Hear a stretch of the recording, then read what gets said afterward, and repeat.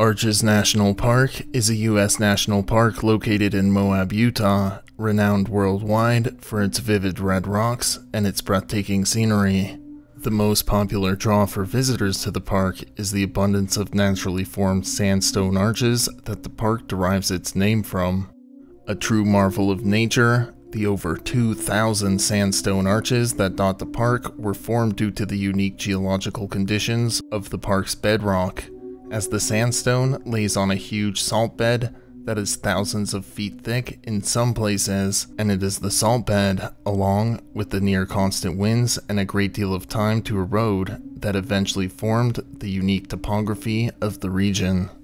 Arches National Park is also home to a plethora of thriving flora and fauna within the park's limits as well, and the area had been called home by Native Americans for thousands of years previously, as some of the oldest dated hieroglyphs within the park date back around 10,000 years. In the 1870s, the Moab area was settled by ranchers and prospectors, and in 1923, the region caught the attention of entrepreneurs that saw the potential value in the area as a tourist region. The region's buzz soon reached all the way to Washington, D.C., where over the following few years there would be numerous political squabbles over what should be done with the land before it finally became a national park in 1929 following the inauguration of President Herbert Hoover.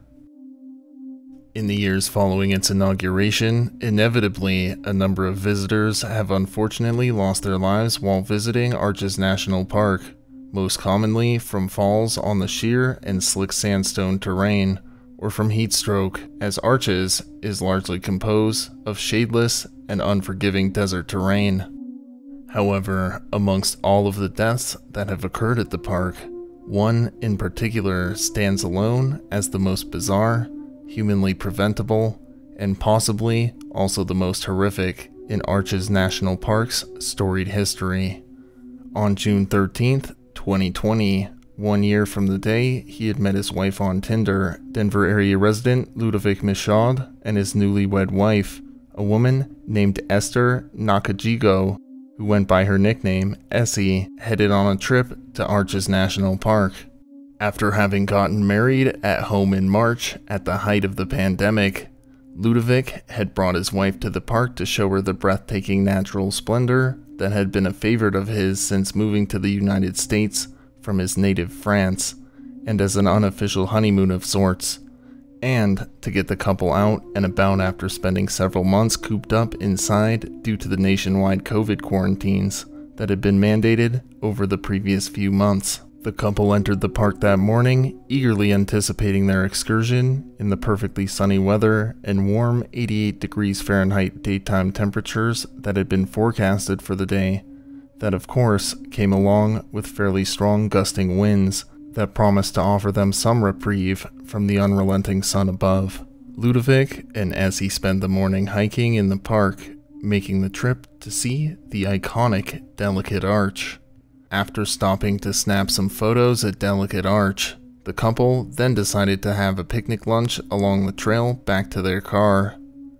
After completing their hike and finishing their lunch, after spending hours hiking in the sun in the desert terrain, the couple decided to take a break from their hiking excursion to grab some ice cream from just outside the park to help beat the heat.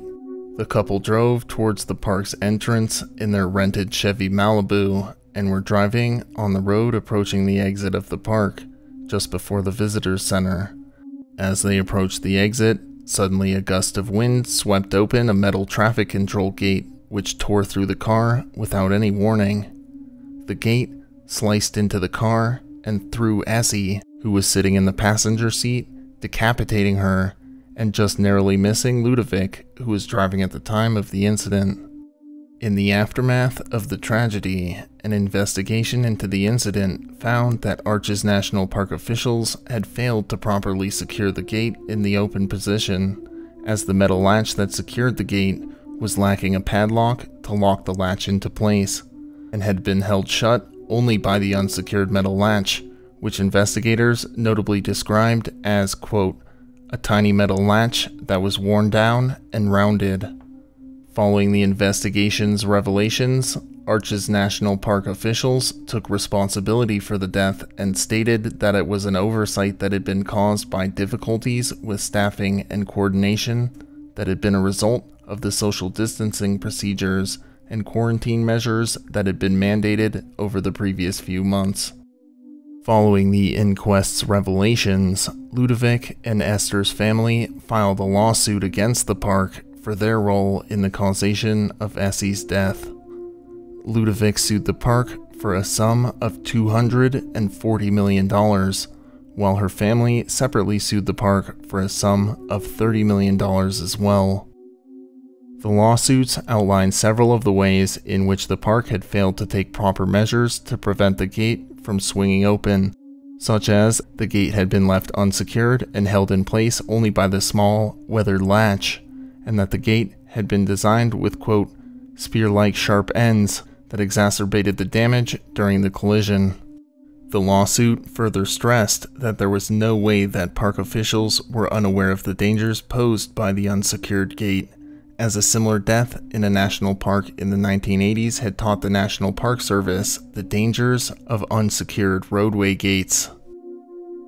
Furthermore, the suit noted that park officials were surely aware of the windy conditions that are a near constant at Arches, as the strong winds are what etched the many sandstone arches within it that the park derives its name from, with the lawsuit stating, quote, park officials knew, or should have known, that winds strong enough to carve stone are certainly strong enough to blow an unrestrained metal pipe gate into the path of an oncoming vehicle, the lawsuit said. The lawsuits claim that the high monetary damages they sought were due to Essie's bright future that had been cut tragically short, as she had founded a non-profit community women's healthcare center in Uganda at just age 17, winning a Woman Achiever Award from the United Nations Population Fund the same year. She then would go on to win several other humanitarian awards before going on to create a reality television series that was aimed at empowering mothers. Just before her death, she had been named as CEO of a non-profit organization and had enormous potential as a person to positively impact many lives and the potential to earn a lot of money for doing so, all of which was cut short by the park's negligence. Quote, for want of an $8 basic padlock, our world lost an extraordinary warrior for good, a young woman influencer who was destined to become our society's future Princess Diana, philanthropist Melinda Gates, or Oprah Winfrey, the lawsuit stated. Ludovic sought monetary compensation was significantly higher than the family's, largely due to the trauma that Ludovic suffered as a result of the collision, as he struggled with severe symptoms of PTSD following the crash. After the collision, Ludovic found himself unable to travel in passenger cars and subsequently moved back to his native France. Furthermore, he was constantly haunted by memories of the accident, with flashbacks that were triggered by seemingly innocuous things in his daily routine, as the lawsuit stated that he had even been reminded of the incident after seeing a bloody scene in a movie and after seeing a log while hiking. His therapist testified that the completely arbitrary nature of the collision made his therapy and issues much more difficult to overcome than many typical cases of PTSD, such as the cases found in many soldiers. Throughout the trial, Arches National Park did not attempt to shirk responsibility for Essie's death, but argued that the monetary amount sought by Ludovic and Esther's family was far too high,